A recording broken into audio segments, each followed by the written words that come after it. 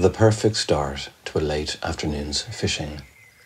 A Wildie, long and slender in form, mahogany and burnt butter in colour.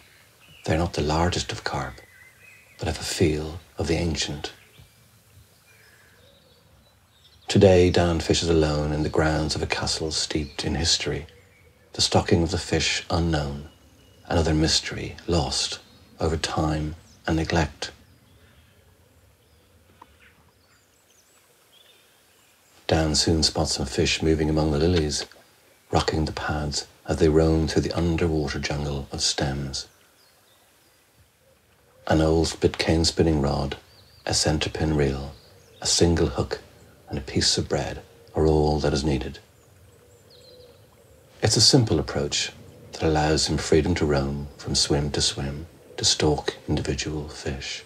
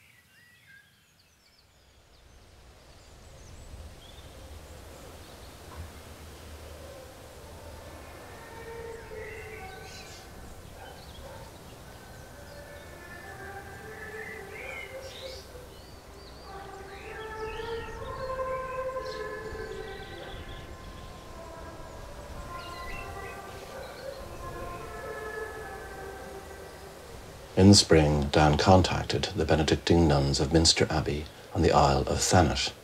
In early summer, Dan was invited by Sister Walburga to look around the grounds and to investigate the last remaining pond. Sister Walburga talks about the history of the abbey, spanning 1300 years, and its ties with King Canute and the Benedictine monks of St. Augustine's Abbey, Canterbury. Her enthusiasm for the history of the abbey is captivating. Dan hangs on every word as she talks about the buildings and the last remaining pond.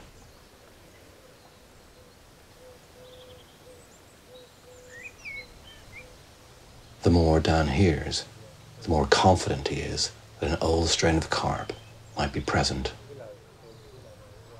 For the sisters, the pond is a place of contemplation. She shares with Dan the wonder of it, how it's been left to nature, something that Dan is very keen to hear. A neglected pond might provide a chance encounter with a forgotten Wildie.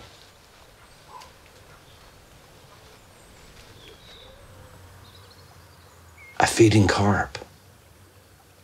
Dan is quick to cast his line, and for a moment he's attached to a lightning bolt that soon shakes off the hook.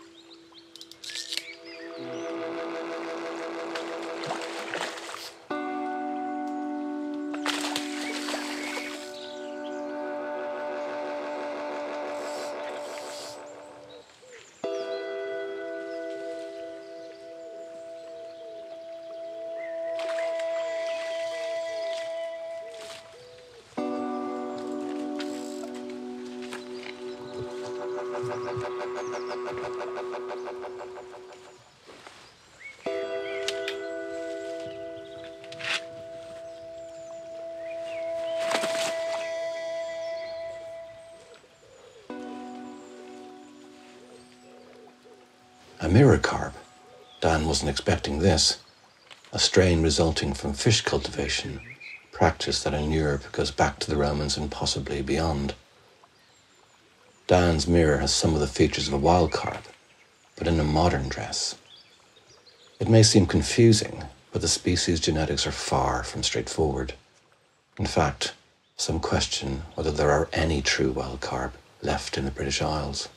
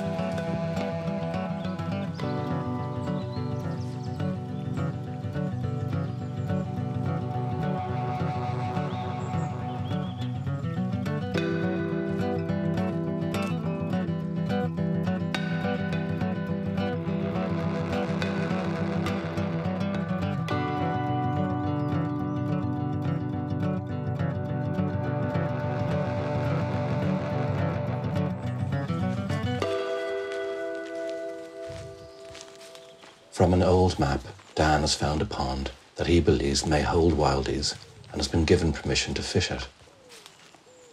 A path from the manor house takes Dan deep into a valley, a contrast from the flint walls and spires of Minster Abbey. Soon the winding path takes him to a clearing and a shrouded pool. Fallen trees and neglect, the pool looks promising.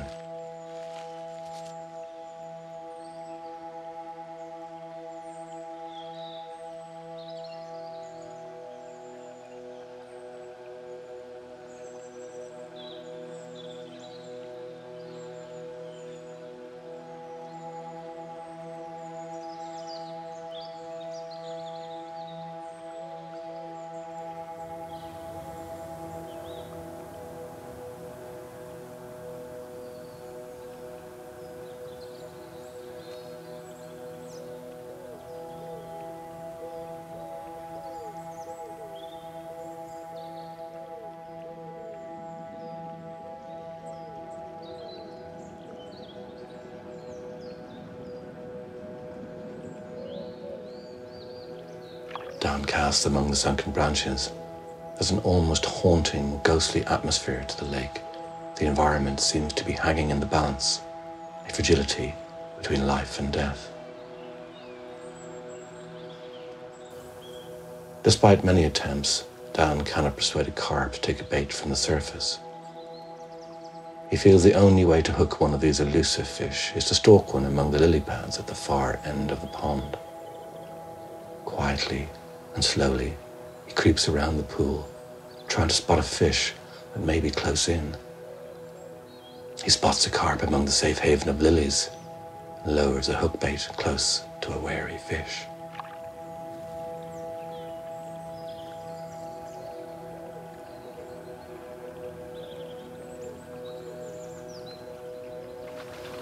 It's taken immediately, much to the surprise of the angler and the cameraman.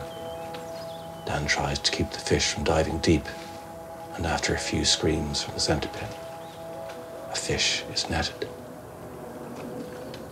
A Wildie, beautifully dark in coloration and sleek in appearance, a carp more familiar to the nobility of old.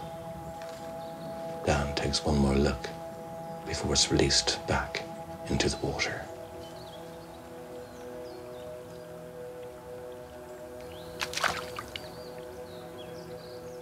An eerie stillness settles over the pool. No more fish are to be seen or heard. The place, it seems, has become lifeless.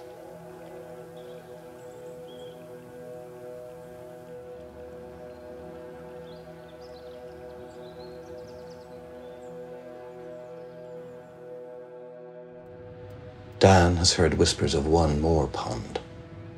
He is a treasure seeker, addicted, and with just a few hours of light left, Dan heads off, further back in time.